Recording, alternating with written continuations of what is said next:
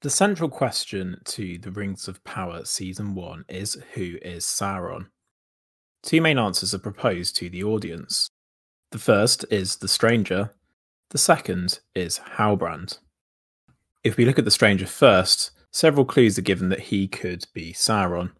When he first arrives in Season 1, Episode 1, he appears as if from a meteor striking the ground, forming a pattern which looks remarkably like the Eye of Sauron.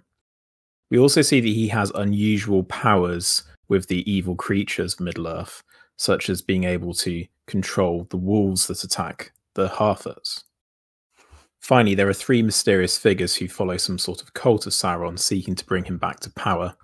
They identified the stranger as Sauron in the final episode of the season. However, in that episode, it's revealed that he is in fact not Sauron, but an Istar. This then leaves Halbrand as the main option for who Sauron is. In the final episode of Season 1, we see several main clues that he, in fact, could be Sauron. Firstly, Halbrand shows an incredibly powerful ability to heal, going from almost mortally wounded to immediately fine in just days. The second main piece of evidence is, of course, the dream sequence with Galadriel. Here it is strongly implied that Halbrand is in fact Sauron.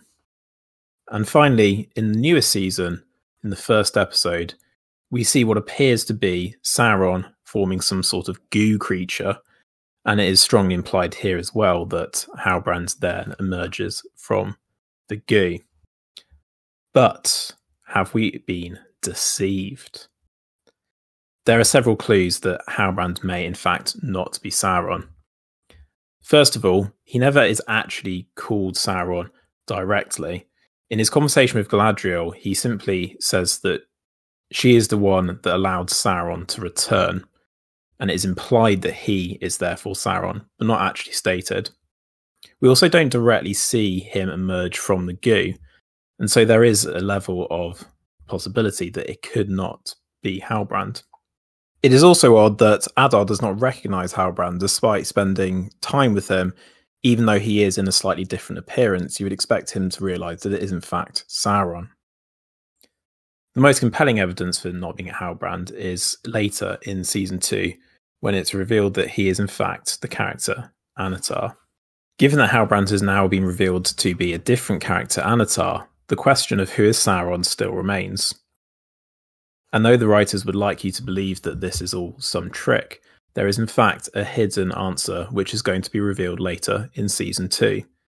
That is, that Sauron is in fact Isildur's horse, Berek. There are several clues that the writers have given us that Berek is in fact Sauron already within the show. First of all, if we examine the scene where we actually do see Sauron, and we definitely know it is him because it is from the flashback sequence, there's a few key details that we can pick out. First of all, Sauron has a very distinctive fighting style. We see him, when confronted by multiple orcs and surrounded on all sides, choose to kick an orc with a powerful kick that sends him flying into a wall. Later on in the season, we see Berek do the exact same thing when confronted by orcs.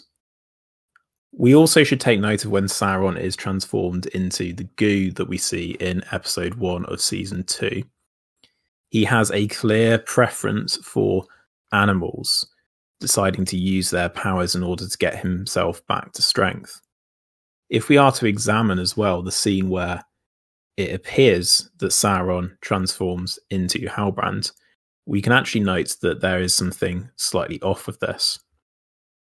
We see that the human character disappears, but we first see leaving the cart the horse. In fact, Sauron has transformed into the horse and is controlling the horse's body. What we then see is the character Anatar emerge from the back of the cart. Anatar here has been sent from Valinor just in the same way that Gandalf has, in order to help the elves and men of the world track down Sauron in the body of Berek. There is, of course, one thing that must be addressed, though. The fact that Galadriel is told by Anatar that she had actually, in fact, helped Sauron's return to power Now, we see in Season 1, Episode 7, that Galadriel saves Theo. And later in Season 2, Episode 3, Theo in turn helps Isildur rescue Berek. This therefore helps to prove that Galadriel has in fact freed Sauron, and that the writers have just been tricking you into thinking that Anatar is in fact Sauron. Why then would Sauron choose the body of Berek? Berek is in an ideal situation located close to Mordor in order to help Sauron rise to power. Along with this, he also will go unnoticed in the body of a horse, with few being able to realise that it is in fact Sauron.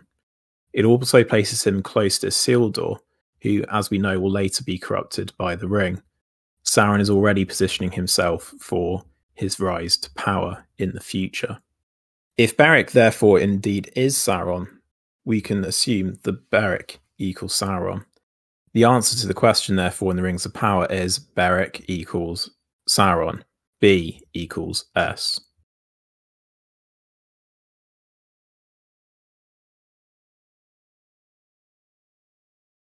If you've enjoyed this video, hit like and subscribe, and catch us next time.